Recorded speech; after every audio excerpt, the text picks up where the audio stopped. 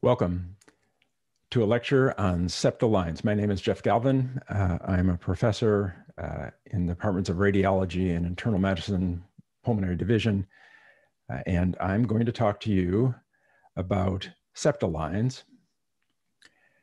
The talk itself is called Tackling Perilymphatic Disease, but we're really going to focus on the septa themselves and the lymphatics within them, because it is those two structures that tell us a lot about the diseases that we are looking at.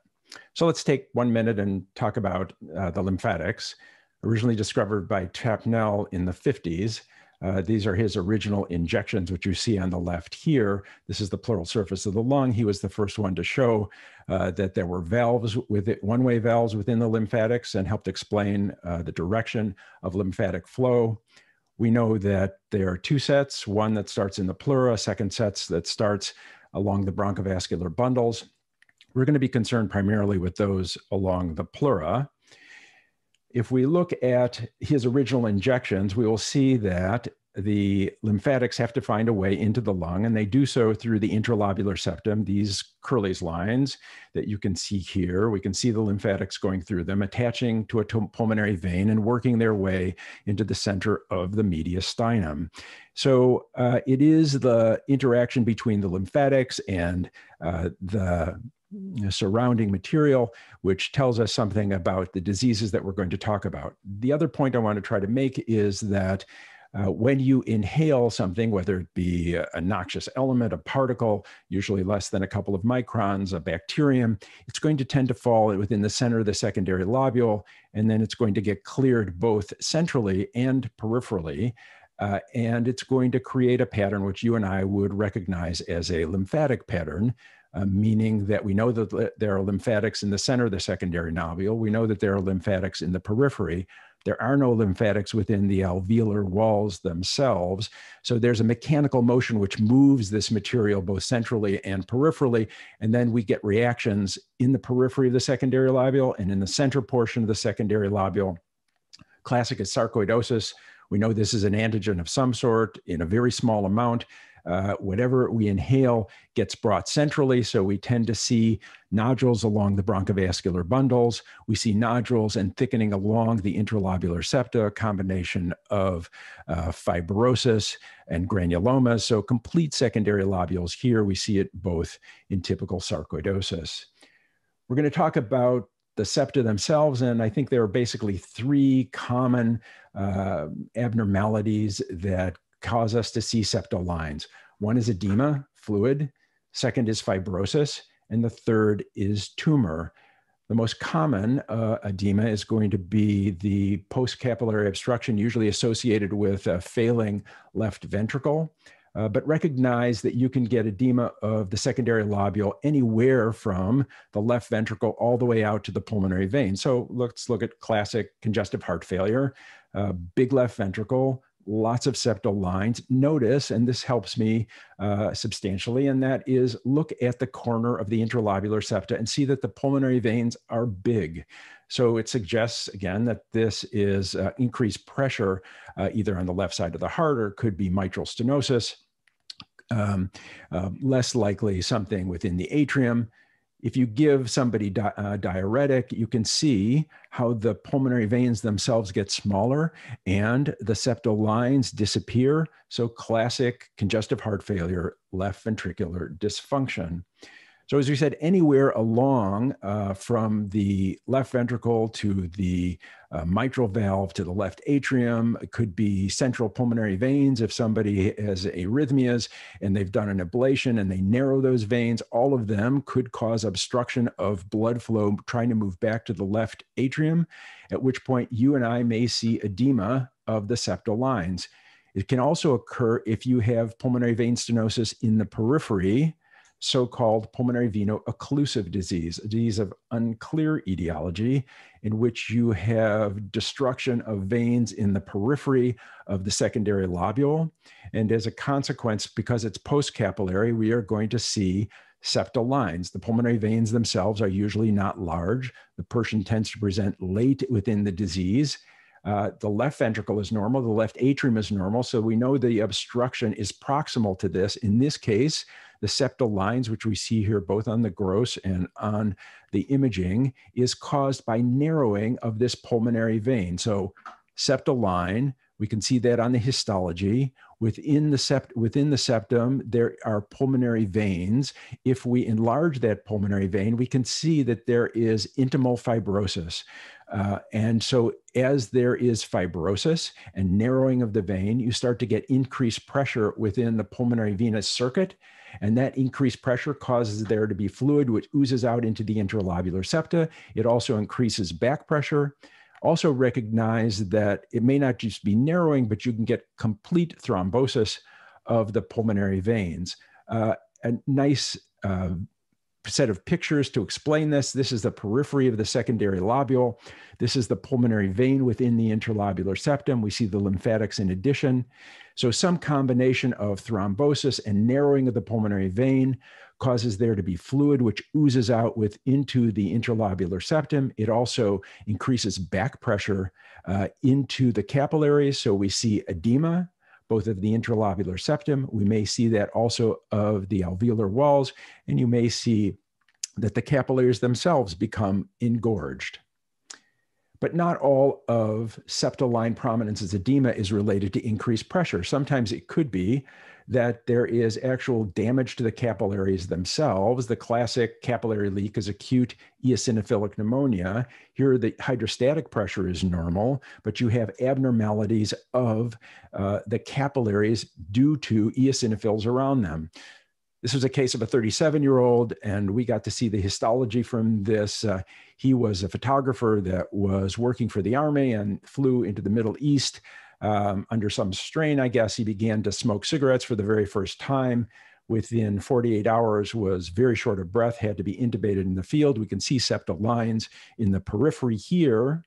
And those same septal lines beautifully seen on the coronal image here. There are areas of consolidation, areas of ground glass. And we see that the pulmonary veins are normal. So this is related to actual damage to the capillaries and oozing of fluid. Also not surprising, these people, 100% of them will have pleural fluid, which is bilateral. And not surprisingly, it may also involve the bronchovascular bundle where the lymphatics also are. On open lung biopsy, he's got eosinophils, not a surprise. And within eosinophils, we know there's a material called major basic protein, and it tends to cause holes in the capillaries. And so you get the typical oozing throughout there. This is an acute process. Patients are hypoxemic. Obviously, they have eosinophils on open lung biopsy and bronchoalveolar lavage. Unlike ARDS, they respond promptly to steroids. The typical findings are going to be septal lines, which are everywhere, pleural effusions, areas of ground glass, and consolidation. Now, if you have abnormalities in the lung that are there long enough, edema and inflammation, then you can get fibrosis of the interlobular septa. And there are a number of abnormalities within the chest: pulmonary alveolar proteinosis, organizing pneumonia, chronic congestive heart failure, hemorrhage, sarcoidosis. All of them can result in fibrosis of the interlobular septa. Classic pulmonary alveolar proteinosis, crazy paving pattern, has a wide differential. Certainly infection, hemorrhage, diffuse alveolar damage are all within the differential. But this is a case of pulmonary alveolar proteinosis.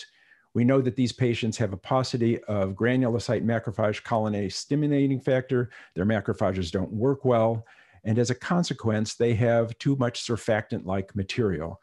And this surfactant-like material in the lung causes increase in flow within the lymphatics, and there is fluid within the interlobular septa, which is what gives us this crazy paving pattern. Recognize, however, if the pulmonary alveolar proteinosis sticks around for a long time, then there is progression to fibrosis. Now we can see that the interlobular septum here is indeed fibrotic. Now, one of the most common causes that I see that cause septal lines in general, both edematous and fibrotic, is cryptogenic organizing pneumonia. If somebody says organizing pneumonia to me, I think it's the beginning of the workup. Organizing pneumonia is not a disease. It's a common response, most likely to infection, diffuse alveolar damage, hemorrhage, connective tissue disease, drug reaction. And a fair number of these people get better, but they usually don't clear completely. And off of them, there may be prolonged problems. This is organizing material within the alveolar spaces. And one of the things to recognize that almost all people with organizing pneumonia will end up having septal lines. They have areas of consolidation because of the organization, but they always, because of whatever else is going on here, this white line is an edematous interlobular septa. This is a markedly dilated lymphatic. And over time, this process, if it is not dealt with, will turn into fibrosis. You can see here, instead of having a white line, you now have a pink fibrotic line. So fibrous involvement of the interlobular septa is common. And they are part of what causes the arcade formation, which you and I are well familiar with, beautiful arcades in this patient with organizing pneumonia, consolidation and organization, septal lines here, all related to the fact of whatever the initial injury was. This is a patient with smoking-related diffuse lung disease and organization, dead ringer for pulmonary alveolar proteinosis. In this case, we don't see PAP, we see smokers' macrophages. We see organization, and this combination of inflammation results in edematous and fibrotic interlobular septa. This was a case that I thought was pulmonary alveolar proteinosis, but recognized that organizing pneumonia and smokers with severe diffuse lung disease can present in a similar way. Here we can see a lot of organization, that pale material, again, with septal lines within it. Now, one of the other things to recognize, that people who have chronic congestive heart failure often have hemorrhage and organization and have diffuse pulmonary fibrosis. This was one patient who went to open lung biopsy for concern for fibrosis. It's a long history of severe chronic congestive heart failure, septal lines, ground glass opacity, redistribution of vascular flow. And if we look at his open lung biopsy, we can see that there are fibrotic alveolar walls that give us this ground glass opacity. But what I want you to look at is not only is there fibrosis, but these are hemosiderin-laden macrophages. Let's take a closer look at them. This is right at the periphery. Here we can see that there's an interlobular septum. And if we take a biopsy there, you can see these are hemosiderin-laden macrophages from the chronic hemorrhage related to the increased pressure within the pulmonary vessels. And this material is making its way into the pleura, and we can see that it is diapedesing within here. So you have pleural edema, you have interlobular septal thickening, and the lymphatics are dilated. And look how dilated this lymphatic is. And it's one of the reasons why we have this nodularity along the peripheral pleural surface. That brings us finally to lymphangitic carcinomatosis. This was an unfortunate 30-year-old who had gastric cancer. Here we again see septal lines, which are in the periphery within the lung, striking septal lines, and also central lobular densities, which are too great. This is a very nice correlation of this interlobular septum, which is fibrotic. We can see tumor, which is within the lymphatics. And the reason that the interlobular septa is so well seen is you have a fibrotic response to the adenocarcinoma, which is within the interlobular septa. We've seen the same sort of thing within the center of the secondary lobule. You can also see that the lymphatics around the pulmonary veins are markedly involved. And as a consequence, you have thickening of the pulmonary veins here. This is all tumor within the interlobular septum. The center of the secondary lobule has the same effect. We have tumor, which is following along the bronchovascular bundles within the lymphatics which surround it. And to recognize that tumor in the lymphatics actually starts out as embolization of tumor into the pulmonary vessels. This is a dilated pulmonary vessel within the lung. We have intravascular tumor, which is then working its way into the lymphatics around the vessel. So lymphangitic carcinomatosis, usually we don't make the diagnosis early on. Most common primaries, breast, lung, stomach, pancreas, and prostate, and it starts with hematogenous spread. So what I wanted to try to do for you was to give you a walkthrough for central Lyme predominance. And it turns out that the things to think about are edema, fibrosis with prolonged inflammation, and finally, tumor. Sorry for the typo. Sorry we can't all be together. Hopefully we'll sometime in the future. Thank you very much.